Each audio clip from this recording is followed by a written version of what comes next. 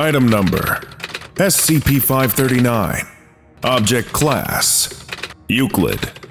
Special Containment Procedures: SCP-539 is to be kept in a padded case, to remain locked at all times, unless a supervisor with a minimum security clearance level of 2 is present to observe, and only during potential testing of its phenomena. Physical contact with SCP-539 is forbidden, unless approved testing is being conducted. Description: Object is a thin, round disk, composed of an undetermined material. While there appears to be corrosion around the edges, testing has determined that the marks are not the result of oxidation. When thrown, an event will occur in the immediate vicinity that will draw attention away from its thrower. These distractions have no observable pattern of any sort. However, it has been determined that the distraction will be more overwhelming in proportion to the difficulty of removing attention from the user. Due to the unpredictable nature of SCP-539's effect, testers are currently advised to throw it as far as possible from themselves. Addendum: Test Notes. Test 539-1.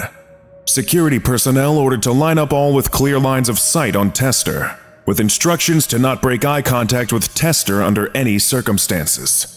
When the disk was thrown, the security personnel experienced a sudden wardrobe existence failure, causing all of them to lose eye contact with the tester, being more concerned with the loss of clothing and the issue of the climate being rather uncomfortable to a nude security guard. Test 539-2. Tester was dressed in bright and eye-catching clothing for this test. Tester was alone with security personnel in an empty office. Security personnel ordered to maintain constant eye contact with tester. When the disk was thrown, the entire building's fire alarm triggered and could not be turned off until the disk was retrieved and the computer security system reset. Test 539-3. Class D personnel given instructions to attract the attention of the local authorities, then make use of the SCP. Personnel chased by police after smashing in a law cruiser's window.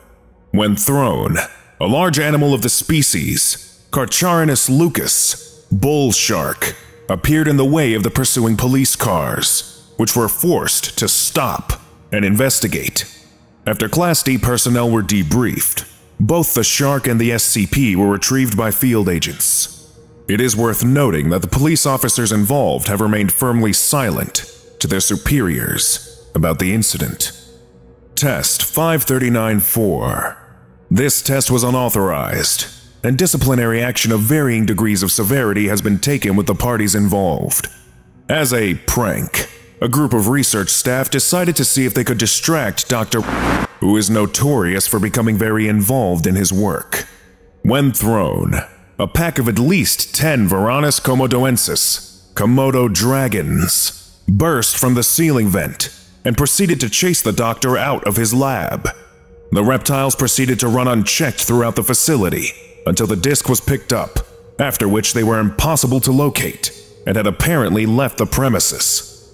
This test may indicate that use of animals is the predominant method of distraction.